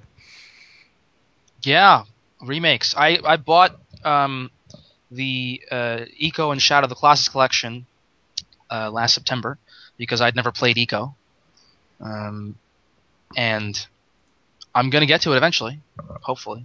I love Shadow of the Colossus, so I really want to. I just gonna have to find the time. Sure. But I'd like to get the Metal Gear Solid one eventually as well. I've never played any of those games. But yeah, I think it's great when you can look back and Sony's done a lot of these with their PS2 franchises where you can get 2 or 3 really highly regarded games in one box on one disc for $40. That's a great deal. Yeah, absolutely. Yeah. So we love it. We don't care that those are games that have already been around. Good game, sell it again. That's what they do with movies. And it's more convenient to me. And I've said this before again about, wanting to spend money for something you like and that it's convenient, like it makes something more convenient. Because I think that's how you beat piracy, is to provide a more convenient service than piracy does, which video game publishers aren't right now. And it's convenient for me, I don't have to go and fish out a PS2 from somewhere and hook it up to my HD TV and have it look like shit. I can just put it into my PS3 and there it is, Silent Hill 2, and I can have fun again and all fun for all the family. So I like that. It makes it convenient, and I'm also kind of looking forward to getting Final Fantasy X HD on the Vita. I would love... Because, that game it was the start of the decline of Final Fantasy for me, but it was still a lot of fun. I still really enjoy and have good memories of Final Fantasy X, and I'm excited to have that on a Vita that I can just carry it around and play it, and try and look up Riku's skirt shorts thing. It's a drawing, it's alright, shut up. It's alright, she's not a real girl. She doesn't get hurt. Don't get hurt. Yeah. Yeah. Yeah. Yeah. He-Man! That happened. I'll shoot you with my havoc staff! Is that what it's called? And he has a purple sword, too. Doesn't he? That's one half of He-Man's sword. Yeah, I thought that was a great idea. The brand stick is the havoc staff. Yeah, he's got 2 things. Yeah. I was asked if I'm still playing Star Wars The Old Republic. I'm not. I failed one of the 5 fucking security questions the game makes you have to answer because I didn't take it seriously when I was answering them. And I got locked out. And about 3 or 4 weeks ago, I sent a message to BioWare's customer service saying, can you get me back into the game? And they didn't respond. And out of sheer bullheadedness, I've decided not to go crying to EA and say, I'm Jim Sterling, sort me out. I want to see how long it takes me as a normal person. And so far it's taken about a month, so that's good, isn't it, ladies and gentlemen? Glaswegian God wants to know what I think of the Alien vs. Predator movies. They were fucking shit.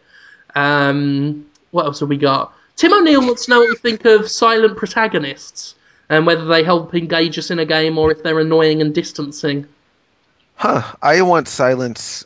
For the most part, I just want silence. I don't like voice acting a lot of the time. Not all the time. I'm not an absolutist, but in general, there are more times when voice acting has taken me out of a game because I'm just thinking about an actor failing to emote with their craft than I am the game. So yeah, I love, more often than not, I want a silent protagonist in a mostly silent game. I think it depends on the game. It's like, when it's a proper Western-style role-playing game, I don't need to hear the voice because it's supposed to be like your avatar in that world. It's supposed to be an extension of you.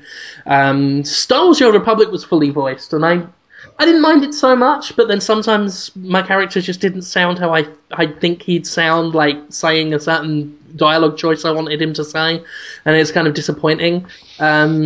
First-person shooters, I do like them quiet for the most part. It sort of just helps me it just feels weird when you're like that, like inside of a character that you're sort of seeing through their eyes, but they're talking with some alien mouth. It's yeah.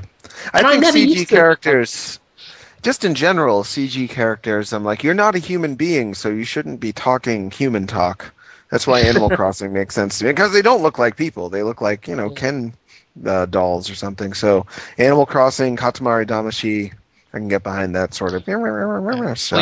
Well, who doesn't have another sort of silent protagonist is Link, and I think you might be interested to hear, Jonathan. Yes. That I played a Zelda game for like the first time. A Legend of Zelda game? Yes. Whoa. So that's like asking, are you pregnant with child? I know it should be implied, but I like to clarify. So which one did you play? Not a real one. I mean, kind of. So with I spent last Saturday night with a few buddies, and we hooked up some GameCubes, and we played Four Swords Adventures. Oh, that's not a bad game. It's not my favorite, but for multiplayer, you can make it a really fun game if you play with the right people. The game itself doesn't give you much to go with, but it does give you a great canvas to kind of create your own experience with. So, how'd you like it? Again, it's my first major experience with the Zelda franchise, because we played for a few hours, and it reminded me of like the only similar experience I have is with Pokemon, in terms of like, there's a 16-bit town, and you go and talk to people, and then you do tasks for them. Sure, but it's action based instead of turn based, so you get to actually feel it. Yeah. And there was some pretty cool concepts in there. There's like, I remember playing a level where they had like an alternate world that you would step into. It was like this portal that you'd go into, and like the world would be flipped, kind of. Yeah, they've done that in a lot of Zelda games, starting with Link to the Past on the Super Nintendo. They do a lot of dark world or flipped world, or going into the future, or that sort of thing. They like to turn the world slightly on its head. Yeah, no, I figured it wasn't like a novel concept for the franchise, but yeah, I mean, in terms of your 4-player team working together, maybe you've got bombs and someone else has the boots that let you jump, and all this other stuff. It was interesting, and it was fun to do because in my friend's basement, he's got apartment. He's got this like 84-inch projection screen, so he had the main game on there, and then two of us had, like, one of us had a Game Boy Advance, one of us had a Game Boy Advance SP, and then I and another friend, we had like computer monitors that he had hooked up the GameCubes to. So looking back and forth with this computer monitor. Yeah, that sounds like a lot of fun. Massive projection screen. It's quite an experience. Yeah. Yeah, that sounds like a lot of fun. I'm glad you checked it out. It's not indicative of what the real Zelda, the main series Zelda games are like. That's so don't go thinking. Yeah. No, that's why I said I. You haven't played a real one yet. Yes. Right. Well, I hope you play a real one sometime too, because they're pretty neat. And it's a pretty interesting example now that you talk about it. It's only the limits that they put on you that make Four Swords fun. If you could just carry all the different items in your inventory like in a standard Zelda game, it wouldn't be fun anymore. So I've been really up on reminding people that the limits that a designer puts on the player is actually where the ideas and the fun often come from. So another example for me to tout. Thank you, Samit, for the touting. You touted it. Yes, absolutely. You touted it with me. Thank you. And Jim, here's something for you. Jim? If you're still there. Of course I am.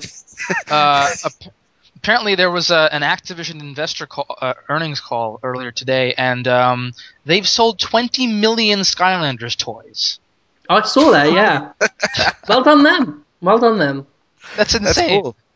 It is. Well, there's like, I think it was Michael Pachter who said that thing wasn't going to do very well.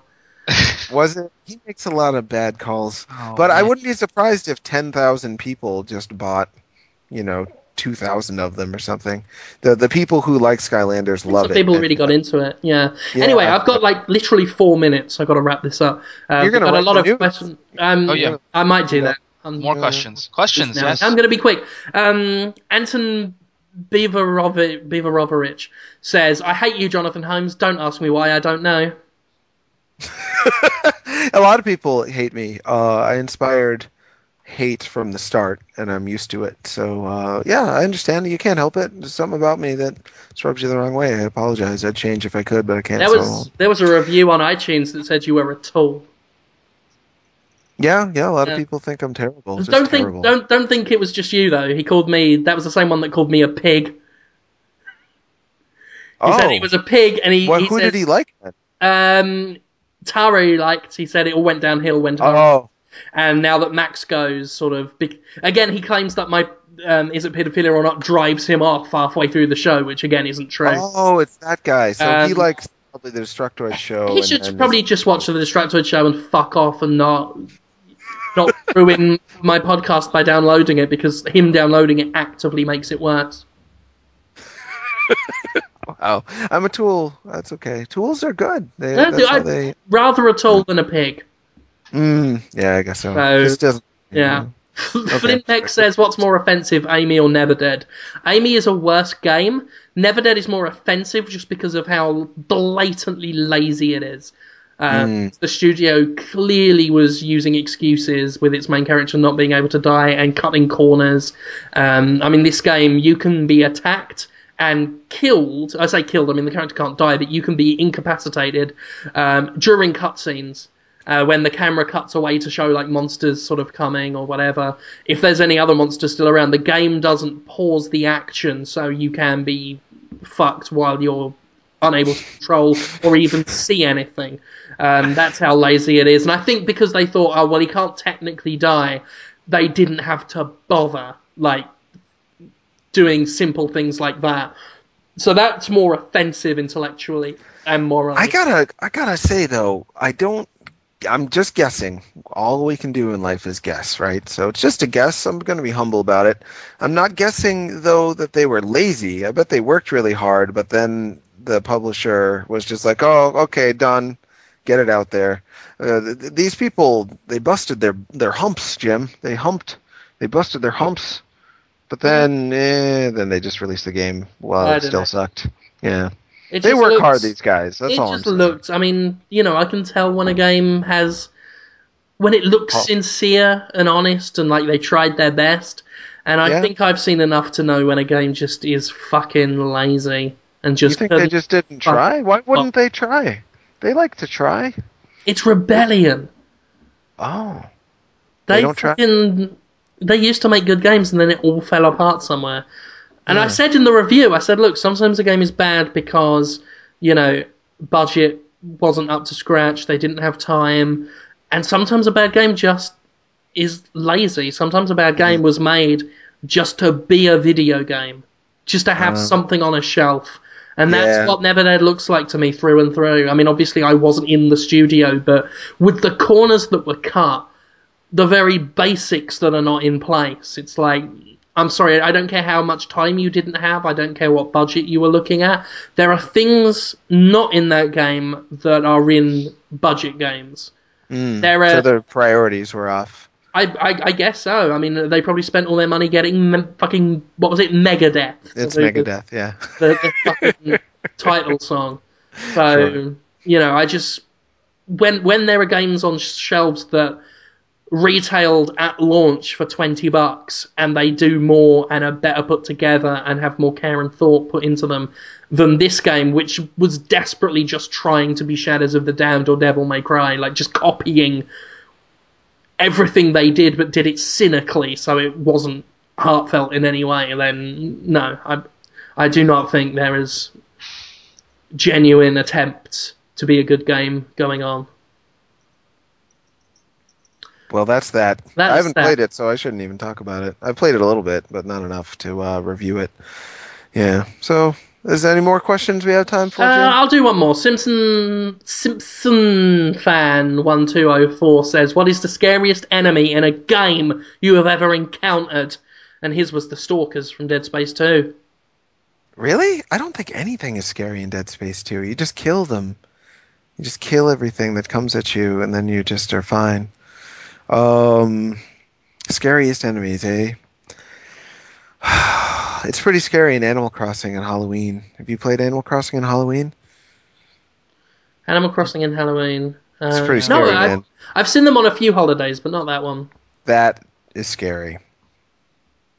What, do the enemies try to eat you or something? Like, well, I don't know. Well, okay. I'll say it briefly. I wrote an article about it once, but it's Animal Crossing, so nobody read it. So I'll just quickly recap. Animal Crossing. You play the game 365 days a year. Every single day, there are villagers who are benign at best and downright lovable and charming at worst. That's as intense as they get, is just become lovable and charming. So you never have any conflict, you never have any problems. There's a build up to Halloween. They start saying, oh, you can start buying candy in the shop around October 1st to build up. Oh, Halloween's going to be so great this year. You buy candy and it'll be really fun. And every other holiday in the game, you can build up to it by buying stuff, and then when it actually happens, there's a special event that's usually purely joyful. But in Halloween and Animal Crossing, you buy candy, and then everyone in the city turns into a violent mugger with a pumpkin mask on. And they're running around at a speed faster than you can run, so it's like a full maze of Pac-Man. Your town is just Pac-Man, except devilish evil Pac-Man, because the villagers will approach you, and if they catch you, they say, you got any candy? And unless you give them the candy, they beat the crap out of you and turn your clothes into crap clothes, or steal something from you. They literally mug you. Yeah. Yeah, and if you run out of candy, you need the candy to find the one guy in town who looks like everyone else is trying to mug you, but he's a legit special holiday visitor who will give you the pumpkin couch, Jim. He'll give you the pumpkin couch. If you okay, I've got to wrap this up. I need to go, like, literally now. That was I'm sorry. No, it's not your fault. It's my fault for talking about rubbish earlier. Thank you for listening to Podtoid. Ladies and gentlemen, you can catch us on Destructoid.com. You can catch Max Scoville on the Destructoid show Monday, Wednesday, Friday. I can't get through this. Jimquisition, escapismagazine.com, and Gamefront.com. I do stuff on now. And, oh fuck, I've got to go. Bye. Okay, yeah. Oh, Sup Home Sunday, Sup Home. Yeah. God, I'm literally going to shit myself. Thanks for having me on, Jim. I appreciate it. No worries.